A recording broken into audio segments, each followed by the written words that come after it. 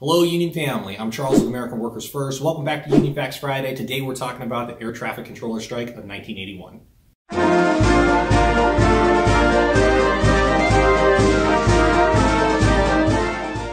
On August 3rd, 1981, almost 13,000 air traffic controllers walked off the job after contract talks with the Federal Aviation Administration collapsed. The Professional Air Traffic Controllers Organization, PATCO, were bargaining for increased wages and work reductions. The controllers complained of difficult working conditions and a lack of recognition of the pressure that they faced. A counteroffer by the FAA was almost 20 times less than what the union had sought. President Ronald Reagan branded the strike illegal and threatened to fire any controller who did not return within 48 hours. The strike was technically illegal as federal employees by statute are forbidden to strike. That is directly attributed to the Taft-Hartley Act of 1947, which we have covered previously, link in the description below. On August 5th, the president carried out his threat and the federal government started firing over 11,000 air traffic controllers who had not returned to work. Additionally to that, a lifetime ban on the rehiring of the striking workers was implemented by the FAA. An interesting fact being that PATCO was one of the few unions that endorsed Reagan during the 1980 election. Go figure. Prior to this, it was not considered acceptable, although it was legal under the current laws, for employers to replace workers on strike. That very public mass termination led to major strikes plummeting after 1981. Reagan's firing of government employees encouraged large private employers like Phelps Dodge, Hormel, and International Paper to hire striker replacements in subsequent years instead of negotiating in labor conflicts. This was a very clear message that elections have consequences and shows the power of the presidency in labor disputes. The workers and union leaders thought that their prior endorsement would carry weight and protect them from retaliation.